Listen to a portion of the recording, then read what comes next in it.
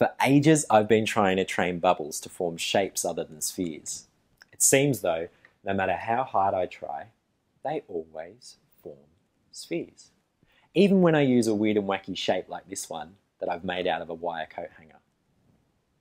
Bubbles do this for a couple of reasons. They trap air inside, and the air inside is pushing outward. And the bubble film, at the same time, is pulling inward.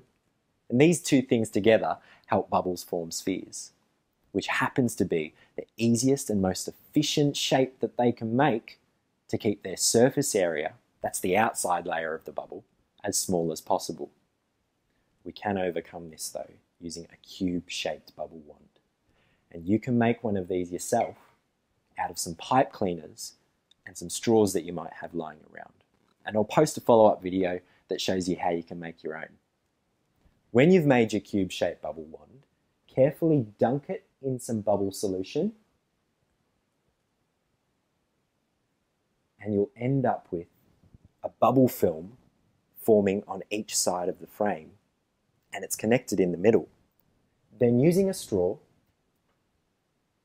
that I've wet in some bubble solution, blow in the middle. And as you can see, we've ended up with a cube-shaped bubble.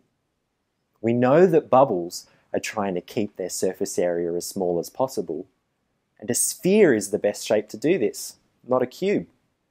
So go away and figure out why the bubble has formed a cube, and post your answer in the comments below.